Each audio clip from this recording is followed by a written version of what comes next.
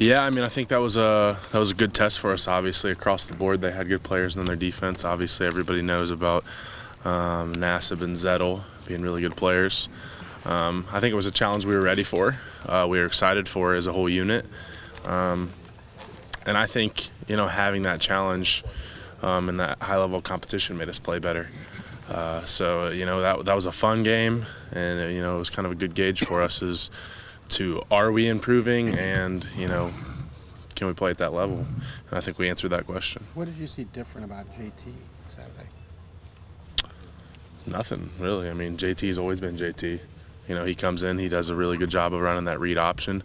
The ends were crashing hard on Zeke because we were able to pop some runs through there with Zeke, and he's just pulling, making good cuts, running the ball well, just running the offense smoothly. So I don't think anything's different with JT. I mean, he obviously got more snaps than he's got, but to me, it's the same old JT. So when you have 4 of the linemen named as champions this week against guys like you said, like Nassib and Zettel, high-ranked guys, does that mean a little more when you're playing against guys like that and still graded out as a champion? Yes and no. I think around here we're expected to play at that level week in and week out. Obviously it's more difficult against a higher level of competition, but we're recruited here and we were brought here because we are some of the best players that there are. So I think you should be able to play at that level regardless of who you're playing against. Yeah, it is more challenging, but I think that's kind of the expectation. I think that is expected of us. Coming out of Penn State a year ago compared to this year, what's the difference in feeling of where you guys are at as a unit, and you particularly, mentality, confidence-wise? Was there any difference? I mean, I think we're farther along than we were this time last year. Everybody, there's always going to be a ton of questions and everything, especially people are gauging us off those last 3 games, but I think we are farther along than when we were. Obviously, I think there's more chemistry because we've had a continuity of guys at the same positions. So I think we're in a good position right now going into the last stretch of our season. Taylor, you said you guys answered questions with your play. For those of us with microphones, it would also help if you could answer those questions with words. Where do you think the offense is? What is the statement that you made? Just that we're improving, and then we're a capable offense. I think we have been honestly playing well. I think the issues were turning the ball over in penalties.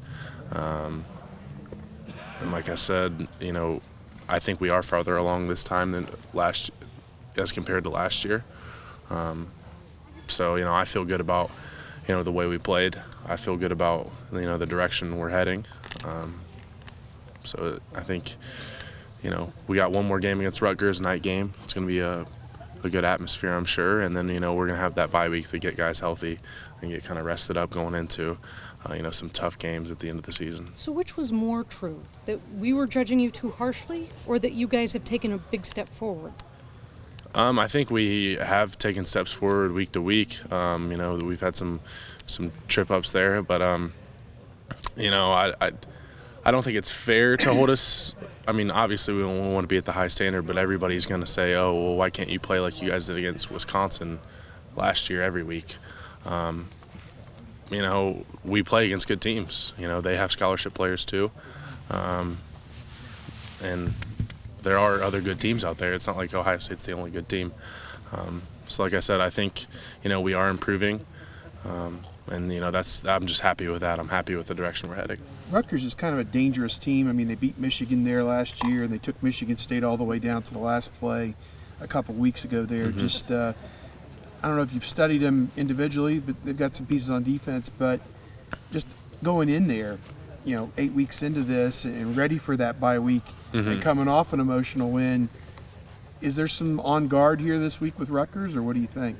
Definitely. I know from an offensive line standpoint, going into the game last year, they were one of the top teams in the country as far as like sacks and tackles for loss was concerned, if I remember correctly. So, like I said, every team does have good players, and, maybe their record doesn't reflect their ability. And obviously they scheduled it as a night game, so, number 1 team in the country is coming into town. They're going to schedule a night game. I'm sure they're going to be ready to go. They're going to want to prove a point, and I think we'll be ready for that. Taylor, how curious are you? You've never played at High Point Solution Stadium, right? How curious are you to see a new place? I mean, to see a new stadium, or do you have time to like, sort of, for example, for one of another word, take in the sights? I mean, a little bit. I mean, do you give yourself that little luxury at some point in a trip like this? I mean, I do like playing away games. I enjoy the hostile environments and things like that, and it's always fun to play in new environments. So yeah, I do enjoy that. Obviously, I love home games because you have your home fans there and everything, and that's fun. And there's a comfort level to that, and you're familiar with it. But there's also a part of me that enjoys going to somewhere I've never played before, going to a new hostile environment. So I am excited to play in a new stadium. Did you may have been asked this a minute ago, I wasn't over right when it first started, but did you notice a difference in the way Penn State was coming after you guys when JT was in the game, meaning knowing he had that option threat, knowing he had the run threat and stuff? What did you notice that was different, and did it feel sometimes like last year a little bit to you when things were clicking? Yeah, well, I said earlier, the thing with JT is he did a really good job of pulling on the read option. They were crashing on Zeke hard because earlier in the game we were able to pop some runs through there. When JT got in the game, he was able to pull it and run it effectively, and he does a really good job at that. I think that's one of his strengths.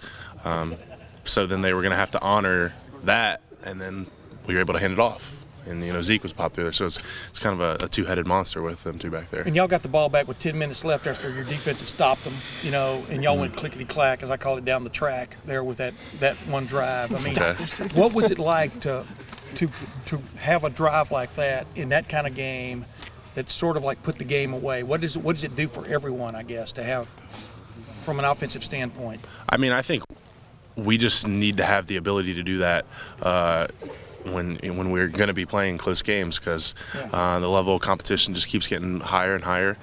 So you need to be able to do that. You need to be able to have long drives where you take time off the clock, keep your defense off the field, and I think that's just part of playing a complete game. If the defense gets a stop and we got to drive 80 yards, take 5-7 minutes off the clock, we have to be able to do that.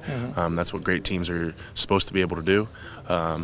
And I know that we can do that, and I think we showed that we can do that against one of the top defenses in the country. And the other thing, how important is it for a captain who is a captain to be playing? I mean, how important is it for JT to be part of the mix, in your opinion? I don't really like that question. Yeah.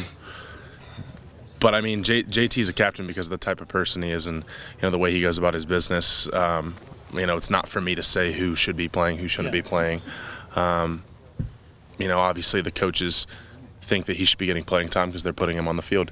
Aside from that, it's not for me to say. Let me attack it from this angle. He got 3 quarters against Northern Illinois and couldn't take the job that day. He didn't play very well. A month later, it seems like he's back into a flow, back into a rhythm, looking more like the guy we saw last year. In your mind, is that the JT Barrett you're seeing now? Yeah. I mean, like I said, I don't. JT's JT to me. I don't think anything's changed. I think he's always been the same person since he stepped on campus day one. Handled his business all the same. Very mature guy. Not a lot of guys come in the program and are like that. And he's just a special type of person, and those are the kind of performances we expect out of him. Is Cardell handling this even better than you would have thought he would? The fact that we're still asking questions about the quarterback battle? Well, I mean, the thing about Cardell is he's incredibly confident in himself, even if other people are not. I know there's a ton of scrutiny from media and everybody and fans calling for his head, but he's confident in what he can do, and obviously he has a ton of ability. We've seen that. We've seen it last year. We've seen flashes of it this year, and I think he understands that. We put this red zone package for JT, and he loves JT. He wants JT to do well, and vice versa. So I think it's rare for that to happen, and I'm happy that has happened because it's not creating a divide in the locker room, which I think would be a downfall if that were to happen. I asked Joey Bosa this question a while ago, but I'm going to ask you because you're a leader on the offense. Is there a sense of this team maybe moving more toward its peak now and stuff coming out of Saturday night, the way y'all played, especially in the second half with the game on the line and stuff. What is the sense you have about this team that you didn't have a week ago or 2 weeks ago, Taylor? I mean, I just think the big thing is just to improve week to week, and I think we need to be playing our best football at the end of the year. You look at years past, we were not going to be playing our best ball at the beginning of the year. That's just, would we like to? Yeah, but that's just not how it works. You're going to be coming out of camp. You're going to have to work out kinks. You're going to have injuries along the way, new guys stepping into new roles. And I think we're getting towards that. We're about to get over that hump, and it's going to start rolling downhill, and it's just going to be a snowball effect. So, like I said, I'm excited. I'm excited that we've taken steps, and some guys have shown maturity and shown improvement, and above all else, there's a positive mindset around here. Nobody's pointing fingers. We're just working every day to get better, which is the biggest thing. How's Chase Ferris been this year? You talked earlier about the continuity of the line. He's the only new starter in the offensive line. What are your thoughts about his performances lately? I think, at times he plays really well. I think he does a lot better in the run game than in the pass. And I think, a little bit of his issue at times just might be overthinking things. Obviously he's a first-time starter. He's worked really hard to be in the position that he's in. And I think, sometimes he just overthinks it instead of just going out there and playing. Have I seen Chase in practice be dominant in every phase of the game? Yeah. Am I still confident in him? Yeah. But I just think he just needs a level of comfort in there in the games, and that'll come. That's just something that has to be worked out. And he had a very tough matchup on Saturday. How good was? Yeah. Obviously, he was 6'7", and he was a long athlete. But the biggest thing with him is he just played really hard. That's what you saw on film. It's not like he was going to blow you away with a speed rush or anything like that. Not to take anything away from him, because obviously everybody knows he went from a walk-on not playing to being a starter leading the country in sacks. So that's pretty remarkable by him. But he was just a really high effort guy that was a long athlete. And for Chase not being as tall of a tackle, that length can be difficult to deal with. But I think for the most part he did a pretty solid job against him, considering how well he was playing. Did you look up his height? Is that part of your scouting report, or did you just come across it? We got height, weights, everything on all of them. So. Do you think it'll help Chase in the long run to have had that? Yeah, one, he goes against really good competition every day in practice, but that's not the same as going against it in the game.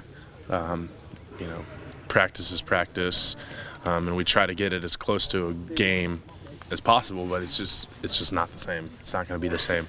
You need to be exposed to that in a big time atmosphere and pressure situations, and I think he'll learn from it. And maybe he's a little frustrated with a play or two here or there, but it's just a learning experience. I've had those early in my career, so and it helped me a lot. So. Taylor, it seems like Jamarco Jones has become almost the sixth man of the line. He kind of filled in if Chase is having a rough time or someone gets hurt or something like that. Yeah. Just move him around. How important does he provide depth, and how important is depth to what you guys do? I think for one, we've been really lucky around here where we've pretty much always had the same starters. Yeah, knock on wood. We've not had too much of an injury bug to where guys can't play, which that's awesome. But we do need to have depth, and we don't really have a lot of it, which that's concerning, especially if something were to happen. But Jamarco, he's this past offseason, myself, I was paired with him for every workout. He's my workout partner because he needs to come along, and he did a really good job of that, progressing physically, and he's been playing better. One thing that I'd just like to see out of him is, more consistency in practice as far as, practicing hard. Not everybody wants to go out there and every day and practice because, practice isn't always fun, but you just need to be a professional about it and, go out there every day and get better. I think he's playing really well, but I think the sky's the limit for him as far as ability. Two more questions for Taylor. Who else would you guys lean on that? If an injury were to happen, like you said, you have a lot of questions right there behind the starting five there. Besides Jamarco, who else would be the guys you would look to come in a pinch situation? I mean, I think, first and foremost, Jamarca would come in and we'd flip guys all around if we could. I think he's our most reliable. And then, Evan Lyle in there, and an interior guy. He's just a tough, gritty guy. Outside of that, I don't think we have a ton of depth. And that's simply not because they're not talented enough. Just their level of execution isn't there in practice. It's not that they can't do it. They just need to show it in practice before people will be comfortable with them going in those situations. And I know Coach Meyer, one thing he said this week is he's going to challenge guys going into this week and the bye week especially to develop, because you have to develop. Hey, Taylor, I've covered Last question. 2 Ohio State coaches who are pretty smart, and both of them said play calling and scheme are kind of overrated. Are they? Yeah, because at the end of the day, your great players have to play great. You look at a lot of our plays that may be negative yardage and things like that. It's not, we were outnumbered here, we were outnumbered there. It's a guy missed a block, a guy didn't execute properly. At the end of the day, I think Coach Meyer said it multiple times. You have to bring in good players and they have to play good. There's all types of different offenses, defenses, blitzes, whatever it may be. But at the end of the day, it all comes down to your execution and, are your players going to play good when it matters?